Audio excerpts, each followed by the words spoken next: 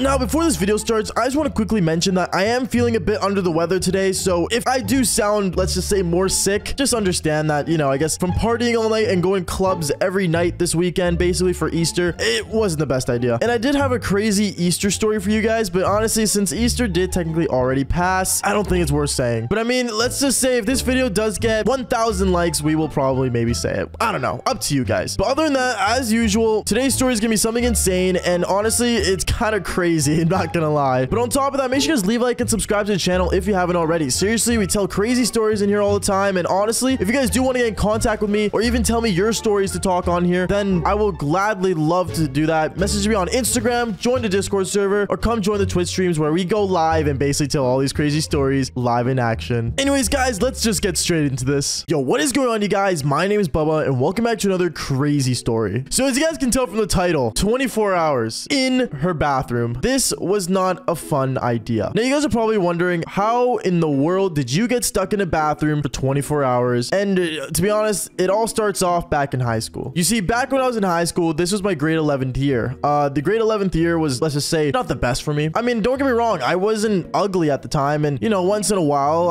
I won't lie to you, there was a girl that I would sneaky link once in a blue moon, or actually once in a blue moon, maybe like 5 times a month. But going on. Anyways, I remember one time, I was laying in bed in my room, kind of just bored out of my mind. It was during the weekend, and let's just say no one had plans. Obviously, being in grade 11, I guess, I don't know, I was so focused on myself, and it was during like when finals was happening, so I guess a lot of people were just putting their head in the books. But I remember one time, out of nowhere, I think it was like at 3 a.m., a girl messaged me saying, hey, like, do you want to like come over? And yes, before anyone says anything, this was one of my sneaky links. She literally told me to come over because she wanted to do the devil's tango. And honestly, I was all for it. But obviously, for me to go to her place, I would have to sneak in. So I remember I went to my car, I got inside my amazing blue car that I love to this day, the blue Silica, and I drove down to her place. When I got to her place, I parked my car a bit further down the street, so let's just say her parents wouldn't recognize a nice blue sports car in front of their place. And I remember I literally went around and basically she brought me in from the back door. I was in her basement for a bit, kind of just chilling with her and kind of just, you know, doing our thing, or I guess in a sense I should be saying doing the devil's tango. And we went at it for a while. Now, reminder, this was almost at like 3 a.m. when I did this. So we were up probably till like 6 a.m. And when it was 6 a.m., I remember her basement had like one singular bathroom, a bed with like, I don't know, a blow up mattress, I guess. And obviously, you know, just the basic stuff. Funny enough, there's also a TV down there. But I remember when me and her were on that blow up mattress, we were going at it for a while, like I said. And let's just say when 6 a.m. hit, we heard thunting coming from upstairs. Apparently it was her father coming down the stairs, and we were in panic. I remember she looked at me saying, oh my God, like, you gotta hide like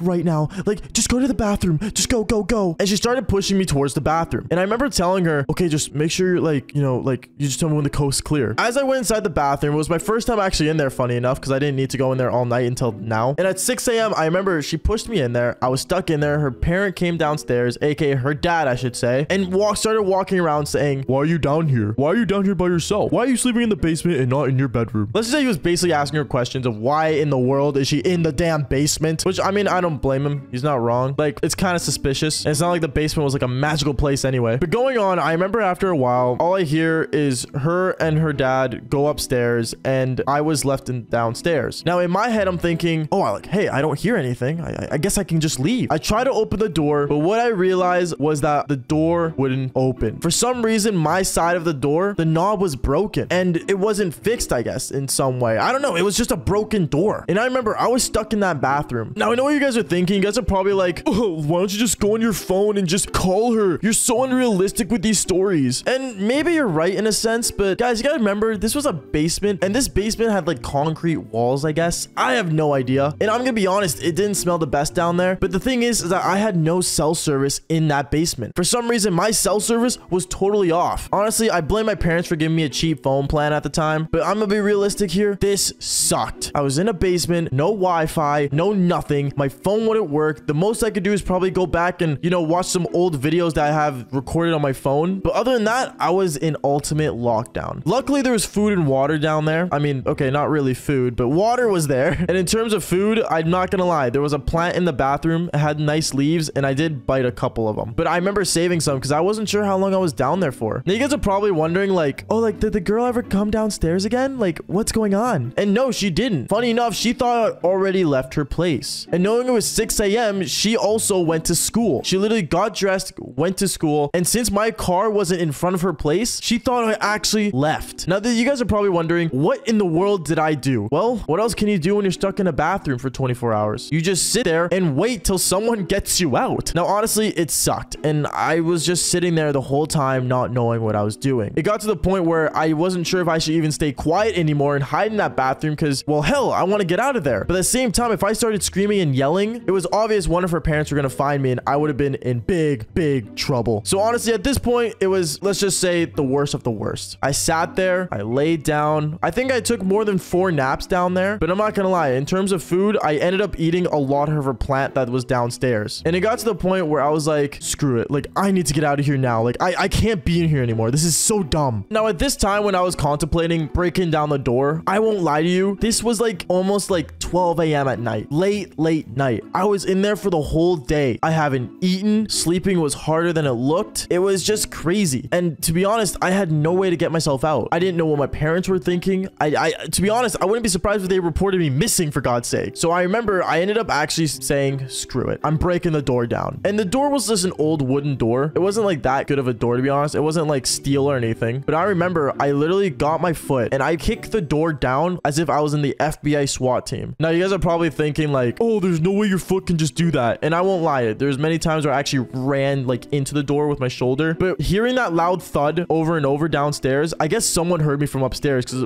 right after I broke through that door, I hear 2 footsteps coming down the stairs. It wasn't one person, it was 2. And one of them was the chick that I was doing the devil's tango with and her dad. Her dad in a bathroom robe. I remember her dad looked at me and I remember she looked at me all freaked out saying, "You're still here?" And I remember when her dad heard her say that, her dad looked at her, looked at me and said, "Still?" Oh boy. This was really bad because I remember her dad sat me down on the couch downstairs and said, "You were in my bathroom for how long?" And I had to mention the whole story to him and basically apologize for, well, not only, you know, doing the devil's tango with her daughter, but at the same time, I guess being locked in their house for 24 hours. I'm not gonna lie, the dad was more upset with the girl than me because, well, hell, I was in their bathroom for 24 hours. It sucked. But if I'm being honest, just make sure you guys fix your doors. Just please. I'm sick of doors not working. I love bathrooms, but I don't love them that much. Anyways, guys, that is basically it for the story. Make sure you guys leave a like and subscribe if you guys haven't already. Seriously, it was really fun telling you guys this one, and honestly, be careful in crazy situations. And like I always say, fall for more embarrassing stories. Peace out, guys.